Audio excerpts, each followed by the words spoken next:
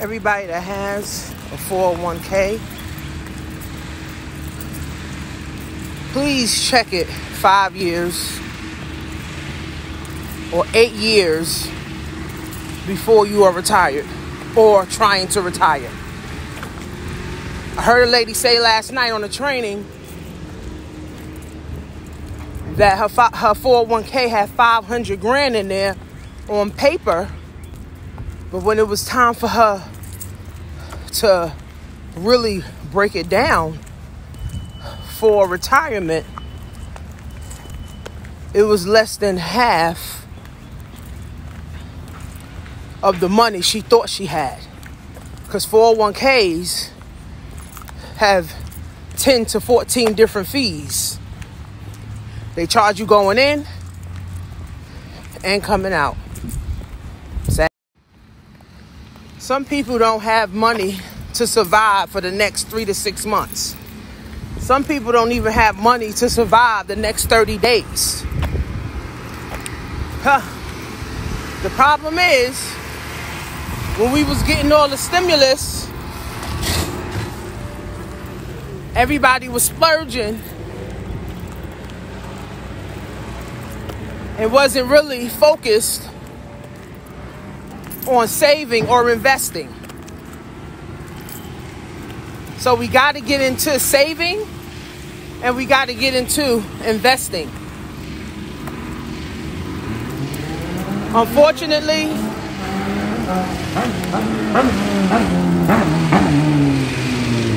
if you don't have a minimum of 10 grand in the bank for bills, investments, a rainy day, if you don't have at least 10 grand stacked away somewhere, stashed away somewhere, not the money you have in 401k or money you got in stocks or money you got in crypto, if you don't have 10 grand in your bank account for a rainy day, for an emergency,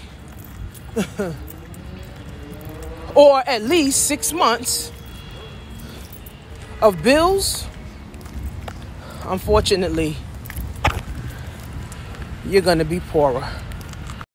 This next recession is going to be brutal. Brutal. See, I've been preaching for about maybe the last 5 years. Start a business. Start a side hustle. Start learning new skill sets. So when it's time to make the necessary moves for you and your family can make the necessary moves. No adult should be broke. No adult should be begging for $40 every 2 weeks. No adult should be jealous of another adult. No adult should still be living with their parents. See, the poverty mindset will have you thinking living with your parents is a flex. The poverty mindset had you thinking, as long as I got my hair done, my nails done, I'm winning. The poverty mindset will have you thinking that being on Section 8 is a flex. The poverty mindset will have you thinking welfare and government assistance is reparations. The sad part about poverty is that you never get ahead because your mind won't let you. So, and people say, oh, what is poverty? You know, I'm not in poverty. I got money.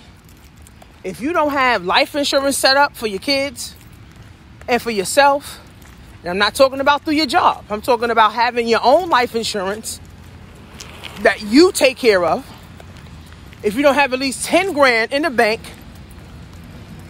for emergencies or for anything that can happen, if you don't have investments where your money is working for you, and you got more bullshit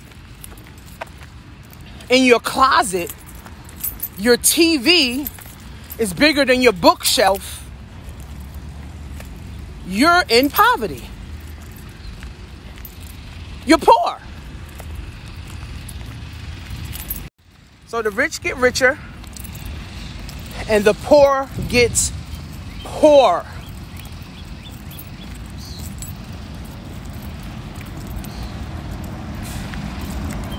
People in poverty don't care about their credit. People that's poor don't care about their credit. Rich people and wealthy people, oh, they make their credit a priority because they know they can use their credit to leverage and get money. Poor people and people in poverty don't give a fuck about credit.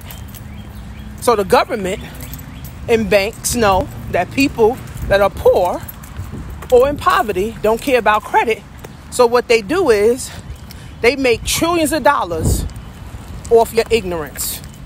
They make trillions of dollars off you being stupid. They make trillions of dollars off you being poor and in poverty. So being in poverty and being poor is a sin. Being in poverty, being poor is a sin.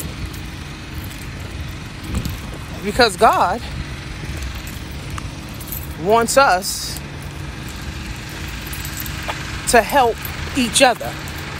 And if you poor and you in poverty, how can you help somebody else? You can't. Being broke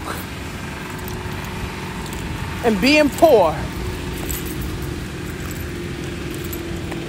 is the worst it can ever get. But the good thing about being poor and in poverty is that you're already at the bottom. And know you got to look up to see the top.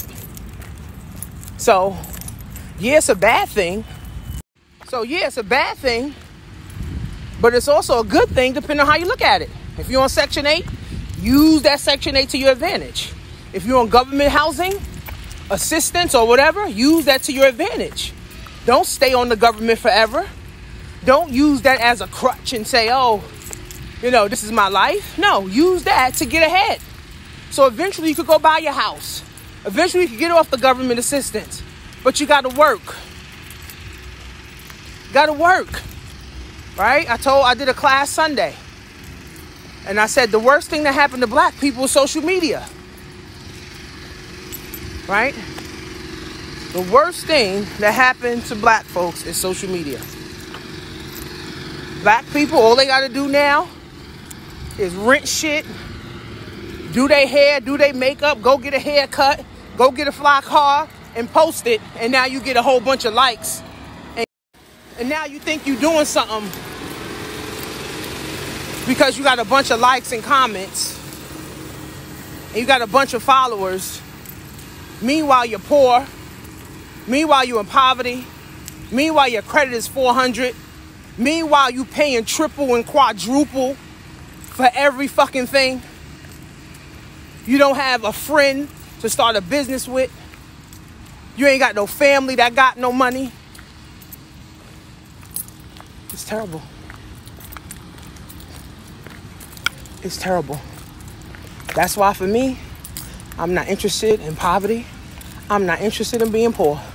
I'm interested in being wealthy and being rich and having many, many resources and opportunities. Hopefully, that's you too. Nobody really wants to be poor. It's just that we end up poor because we don't understand getting rich and being and being wealthy. We got to get into the wealth building. And it starts with your mindset. So mindset is everything. Your mindset is everything. Change your mindset. So make sure you guys are tapping into my summer sale. My Black Wealth class on sale. My Facebook course is on sale. My Amazon class is on sale. My Shopify course. get into it, guys. Get into it.